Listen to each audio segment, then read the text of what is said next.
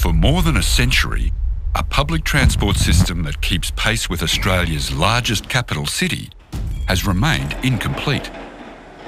Now work is underway to fill this gap. It's the longest transport tunnelling project in Australia's history. At 15 kilometres long and 2 stories high, it'll connect Sydney's northwest suburbs to the city by rail for the very first time. It's called the Northwest Rail Link, and we're going deeper. This will be a privately operated metro, and in Sydney there's controversy about how it will work with the public system. But for the people building the tunnel, this is an engineering challenge on a massive scale, and it doesn't come much bigger than the tunnel boring machine. The tunnel boring machine technology is something that's evolved over the last 30, 40 years around the world, but the machines get better and better with every year that goes by, and we're getting some of the best modern machines for this site. It's 7 metres tall, 120 metres long, weighs in at 900 tonnes. This giant mechanical earthworm can chew through its own body-length worth of rock in just 1 week. And not just one, but 4 of them. It's a first for Australia to have 4 tunnel boring machines on the same project. Working 24 hours a day from either end, these monster miners will excavate 2 tunnels, each 15 kilometres long, snaking under Sydney's sprawling suburbs. Taking around 2.5 years to complete, this is the start of a new rapid transit railway that will add to, but run separately from, the existing network. It's Rod Staples' job to navigate the challenges of building a railway in a densely populated, hilly area. We have quite undulating tunnels that go very deep, and then as they come to stations, they go very shallow, and then they go back down again. So we have grades of between 3% and 4% on this line, which is reasonably steep for a railway, but well within the capacity of a rapid transit type of technology to be able to climb. Nearly 200 test holes have been drilled up to 75 metres deep. They reveal that the tunnelling route is almost entirely made up of 2 kinds of rock, sandstone and shale. It's really like carving through Swiss cheese. You cut it, it's very stable, it stands up, it gives you time to put in a permanent concrete lining to support and keeps all the rock in place. He's been hearing concerns from residents about vibration. For a lot of people, they may never even know the machine passed underneath them, particularly in the deeper locations, but it is about making sure they're aware that it's coming. The long journey to design and build the machines started here. Le Creusot is a small city in France with a long and proud history of industry, the kind of town with an old steam hammer as a monument. Here the French design team pieced together the 4 custom-made tunnel boring machines after a competitive tender process based on specifications from Australia. So we put a very clear specification about wanting these tunnels built so that they're quite dry, so that we don't have water coming into the tunnel. Built from components made in Germany, France and the US, they're shipped to China, where the machines are put together and tested before being pulled apart and brought to Australia. The multicultural machines are reassembled on site here at Bella Vista. The first, called Elizabeth, has been launched. Another, called Florence, is being built. Engineer Tim Burns is responsible for getting each TBM to do its job underground. It's like a big caterpillar, essentially. It's got a cutting head and a shield at the front. That's where all the hard work gets done. That's where the excavation happens. And behind that, we've got what we call a backup, which is just a series of trailers, about 120 metres long. And those trailers carry all the essential services and equipment that we need to keep the machine going forward. What gives the TBM its caterpillar action is its double shield design. The gripper shoes, the machine's hydraulic feet, press against the inside of the tunnel to secure it in place. Then the cutter head advances forward. With its 40 spinning cutter discs, it grinds the rock face into pebbles. From the belly of the TBM, the concrete segments that stabilise the tunnel are lifted into place before the entire tail slides forward, beginning the cycle again. We've got a very repetitive process.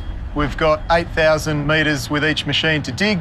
We dig it in 1.7 metre cycles. So we need to try and optimise all of the little operations on the critical path in each cycle to make sure that we can get to the end as safely and as fast as possible.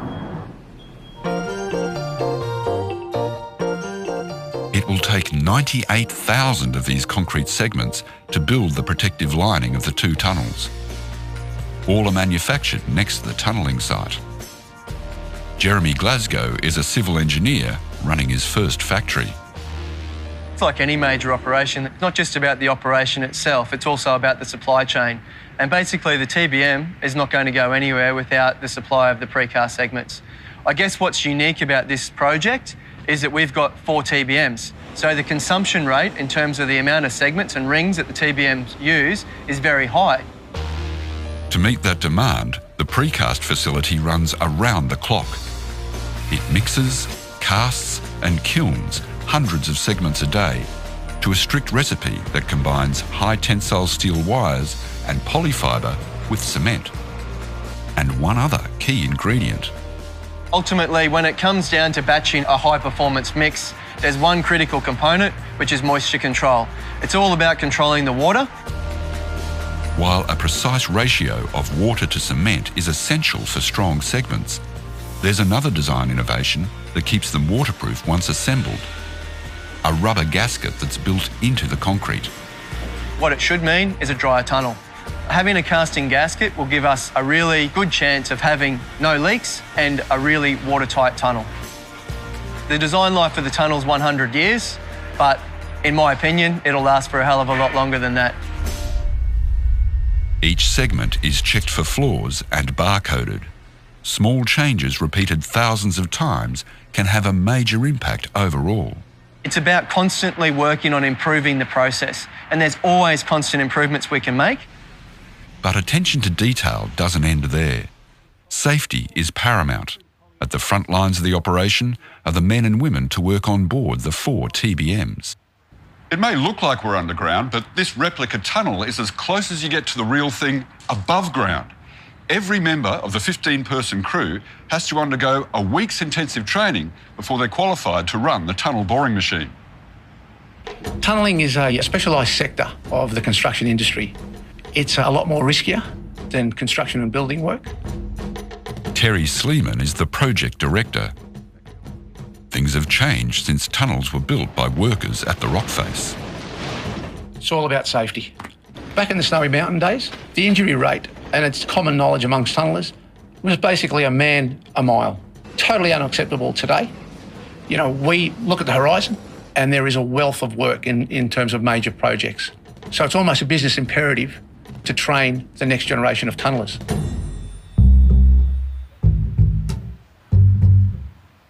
One of the really impressive features of this tunnel boring technology is that I can experience the whole thing in virtual reality before I even go underground in it. Top of the tunnel's just around here, and if I look over the edge of the railing, and I do get a sense of vertigo, and I'm looking down at all the segments that are below me that are going to be wrapped around the side of the tunnel. So having been here, well, there you go. I'm feeling more than prepared.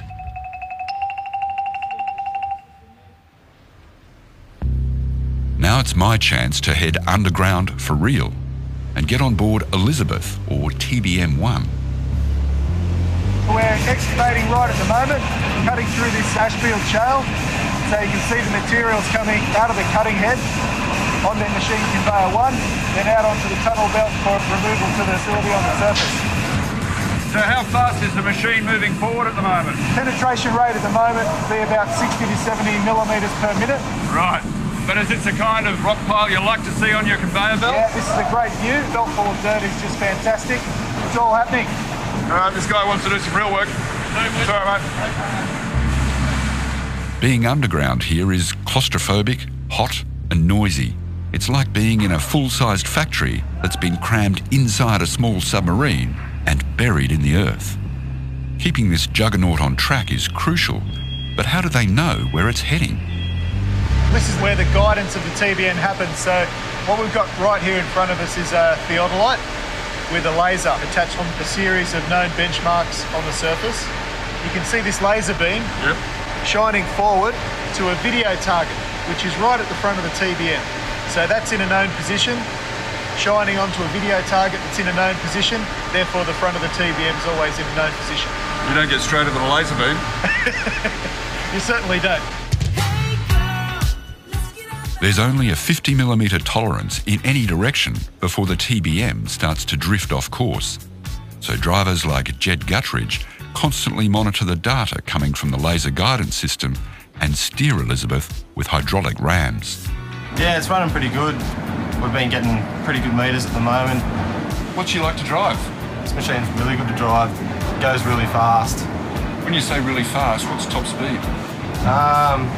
We can get up towards 100mm a minute, which is like pretty fast for a TBM. At the moment, it's taking about an hour to grind the 1.7 metres of space needed to install another 6 segments that make up one ring of tunnel lining. The segments have a pattern that they have to go together in, and we've got some help of a computer guided system to give us the optimum arrangement of segments. And yeah, one big jigsaw and it all goes together as we advance. And each segment has to be sent down from the surface in exactly the right order, or the whole process grinds to a halt. Once a complete support ring has been assembled, there's one last job. To fill in the space between the bare rock and the concrete ring, a multi-part grout made from cement and bentonite is mixed with a setting agent, sodium silicate. When it's pumped into the tunnel, the grout has to set in under 15 seconds to lock the concrete segments into place for the next 100 years. Pipes deliver the vital fluids into the TBM and the conveyor belt brings out the crushed rock. In the end, a total of 2.8 million tonnes will come from the tunnel excavations. 2.8 million tonnes of rock may not mean very much, but try equating that to 1,000 Olympic swimming pools of material coming out of the ground. The aim is to reuse the spoil as solid fill or for making bricks. But the biggest recyclable of all is Elizabeth and the other 3 tunnel boring machines. Elsewhere, the end of a TBM's job is also the end of its life. It's lowered into an underground tomb and buried in a thick layer of concrete. Despite being worth millions of dollars, their retrieval is so expensive that it just doesn't make financial sense to rescue the machines. However, in the case of Elizabeth and her 3 sisters, at the end of their journeys, they'll see the surface once more, and another role in the nation's ever-evolving transport network. That's what we're here for. We're here to leave a tunnel for future generations.